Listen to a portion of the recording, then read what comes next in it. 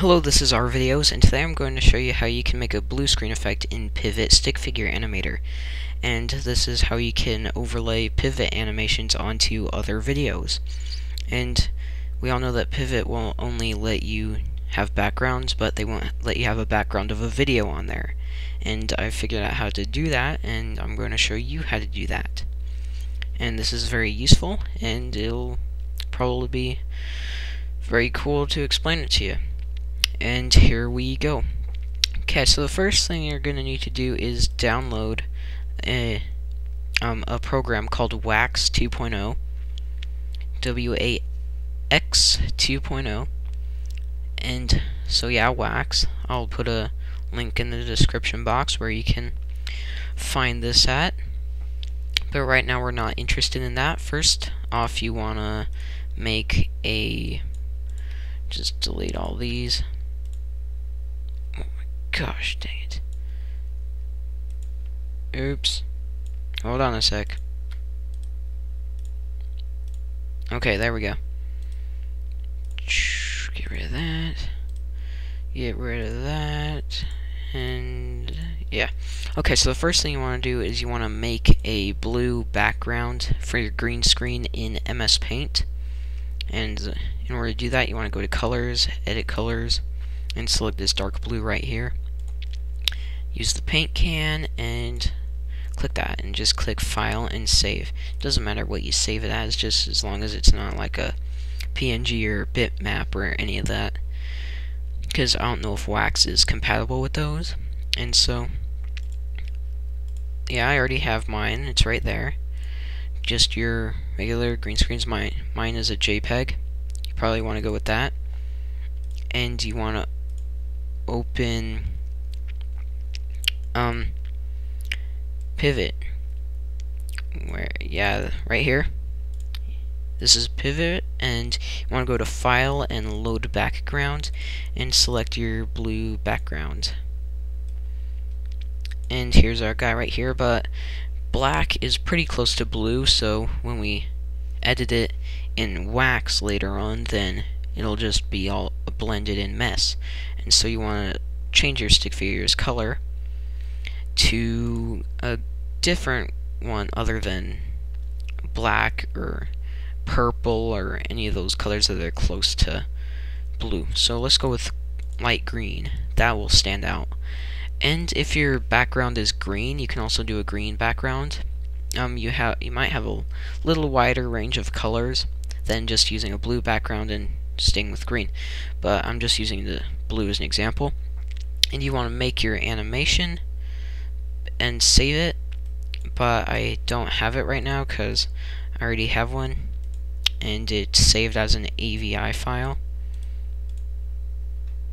See, there's my nothing spectacular, just a guy just waving his arm.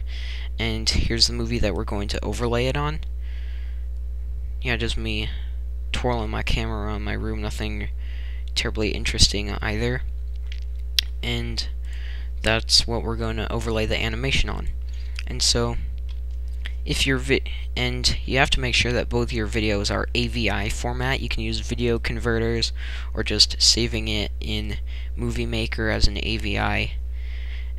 There's tons of ways you can make it in AVI, but this is just, I'm not going to show you how to do that right now, because this is already assuming that you know how. Just go to a media converter like Zamzar.com. And so you want to open Wax after you downloaded it, and you want to go right click in the media bin right here, click Add Media Files, and there's our two AVI movies. I want to select both of those. This one is our, no, I don't want to watch it. One is our pivot animation, and it's kind of short, really short. It's only like 2 seconds, and so obviously this video is not going to match up with it, so we have to click and drag that down, shorten it out a bit, and there we go. We have the two things right there, but obviously we can't see through to it yet. We can only see this guy because he's on the first clip.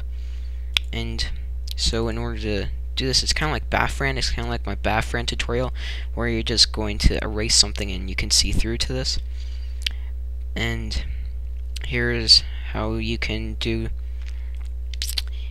it on wax. So right now you just want to go to, you're in the media pool tab, you want to click the video plugin tab and go to the color selection right here. Just drag down the chroma key effect, and there it is. It's right in between these two guys right here, this clip and this clip. And you want to click the little arrow down there. It'll drop down on this little selector thing, and you want to click the eyedropper right here, and this will select whatever color you want to do the chroma keying on, so you can see through to the other video. And we're going to eyedrop that, and you can see that we're already mostly there. It has selected all the blue that we needed, and obviously you can still see a lot of the blue, you know, around him and around the edges. So we're just going to go to the tolerance right here, the little scroll bar, and just scroll until we have what we want. That's pretty good right there. And there we go. You can now see through to the video, and you can make longer animations, short animations, and all that. So then you can render it and watch it and show it off to people who don't know how to do it, and it is awesome. So there you go, that's how you do it, and thanks for watching this tutorial. Okay, I'll see you later.